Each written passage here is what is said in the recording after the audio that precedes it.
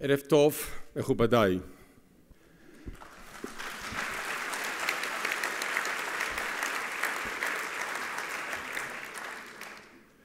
הייתי רוצה לשאת את דבריי בעברית, שפה שאותה למדתי בבית הספר עם חבר שלי בוריס. הולדתי ונצואלה. ואולם, לצערי, השפה העברית כבר איננה שגורה בפי. אפילו היידיש, שאותה דיברנו בבית, כבר לא מה שהייתה פעם. אז נסתפק היום באנגלית.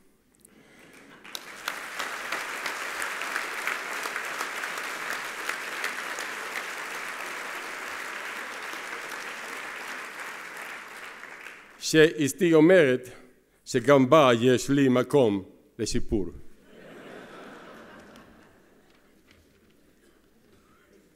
President Lavie, Chairman Jakir, members of the Board of Governors, and Technion colleagues, thank you for this incredibly delightful recognition. I'm truly humbled to be standing before you all this evening. I also want to acknowledge the exceptional talents and contributions of my fellow degree recipients, Bernard and Joseph and David and Odile, Emmanuel, Martin, and Joe. It is a truly special honor to be recognized alongside all of you, and it's an immense privilege to say a few words on behalf of such a distinguished group. Tonight's recognition holds a special meaning to me. In the 37 years since I first set foot on MIT's campus, I have taken only one sabbatical, almost 30 years ago, in 1988. I had a choice, and I chose the Technion. I wanted to conduct research at an institution I admire and with colleagues I deeply respect.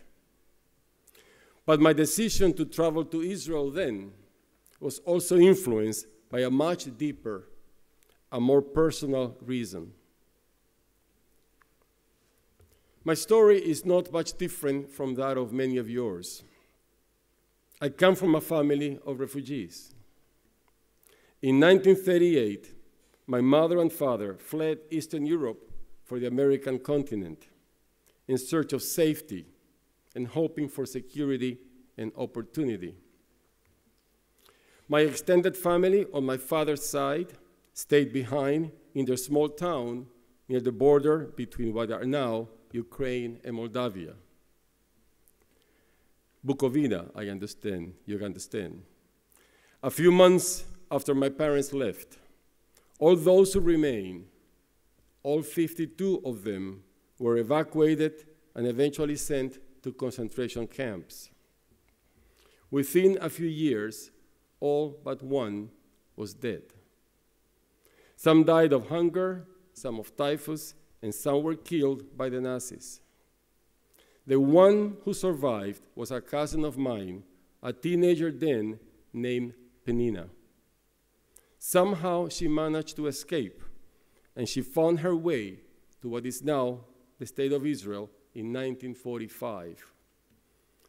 I'm delighted that Penina's daughters, Hannah and Tzvia, as well as Hannah's son Ori and Tzvia's son Nitzan, have made this trip to campus and are here with us this evening. And I'm grateful for that.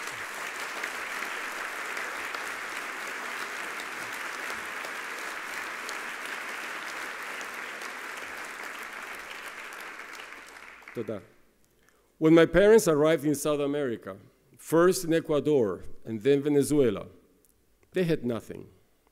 They didn't speak the language, they were very poor, and they knew no one. But what they could not give my brothers and me in material possessions, they provided in principles and values. and they instilled in us a deep appreciation for the value of learning.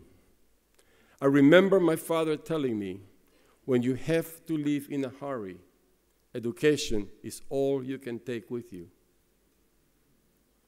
I have carried that lesson with me throughout my life, and like so many of you, I have made education my life's work. In effect, my father was saying that as an individual, if you have an education, you have the possibility of inventing your own future. I have come to see that this is also true on a grander scale.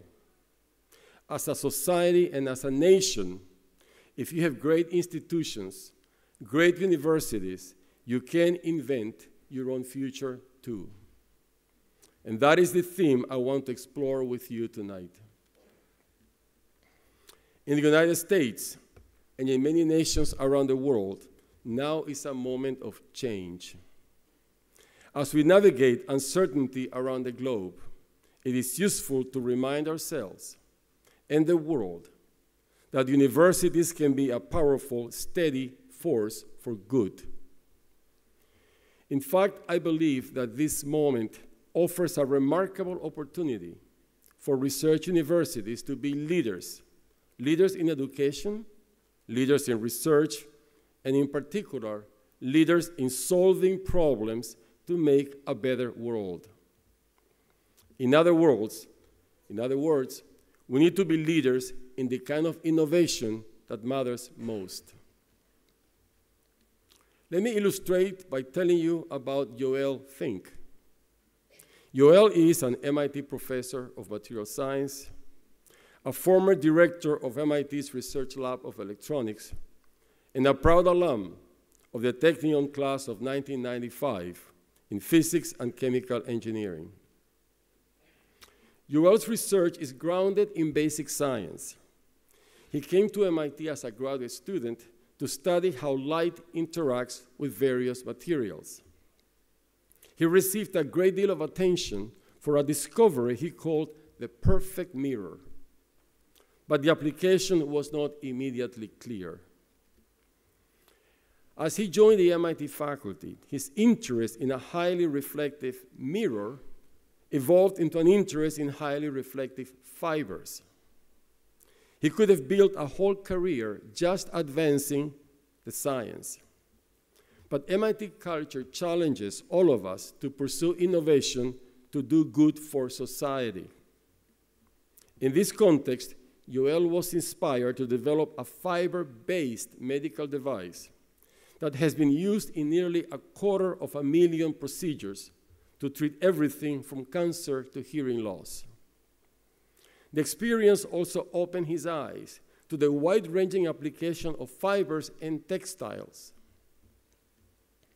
Joel is a case study in the magic that happens when great science and great ingenuity come together to produce groundbreaking new ideas, the kind of innovation that matters most. Joel describes his recent work as the start of a fabric revolution, and the possibilities are enormous. Imagine a military doctor who could gather critical information from the uniform of a soldier injured in battle, or medical devices that can detect health emergencies before they happen, or a jacket that may neutralize chemical or biological substances in the atmosphere. Not surprisingly, Joel's research and vision have caught the attention of the US Department of Defense. And he was selected to run a more than $300 million partnership called the Institute for Advanced Functional Fabrics of America, or AFOA for short, which will actually open this coming week. Joel's dream is to enable a manufacturing revolution by transforming traditional fibers, yarns, and fabrics into highly sophisticated, integrated, and networked devices and systems. Through a company he launched, Joel's fibers are already reaching the marketplace directly. And with AFOA, the sky is the limit. But innovations that have the potential to change the world are not always so fortunate. I've heard this over and over from MIT faculty and alumni entrepreneurs. They are working on big global problems: the freshwater crisis, sustainable energy, infectious disease, Alzheimer's, climate change. But too often, they find that important ideas get stuck in the lab because the process of transforming new science into marketable products takes longer than most risk capital is willing to wait. This presents an opportunity for universities to lead. If we are to deliver serious technological solutions to urgent global challenges, we must ensure that the innovators working to address those challenges see a realistic pathway for their inventions to reach society. Like the Technion and many other institutions, MIT has built a network of resources to help innovators move their ideas from the lab to the market. I briefly want to describe a unique effort we launched last October, intentionally focused on supporting those working on tough technology solutions to big societal problems. It's called The Engine. The Engine is an accelerator specially geared to serve new ventures based on cutting-edge science and technology. It offers a distinctive package of resources: patient capital, affordable local space, access to highly specialized equipment, streamlined legal and business services, and expertise from prototype to scale-up. What truly sets it apart is an emphasis on impact. In assessing candidate companies, it will prioritize breakthrough answers to big problems over early profit. We believe the Engine will help deliver the kind of innovation that matters most. Innovation that will hopefully produce not only new companies, but new industries, new forms of manufacturing, and new jobs. I hope these stories will leave you with two thoughts. First, I hope you will agree that through research, from the most basic to the most applied, universities can shape the future by finding solutions to humanity's great challenges. And second, I hope you will agree that the universities that will shape the future in service to society must not only educate innovators, they must be willing to innovate boldly themselves.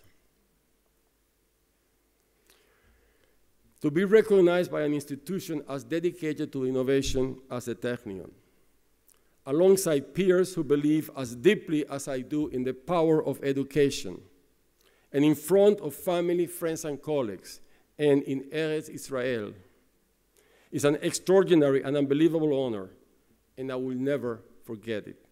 Thank you so very much.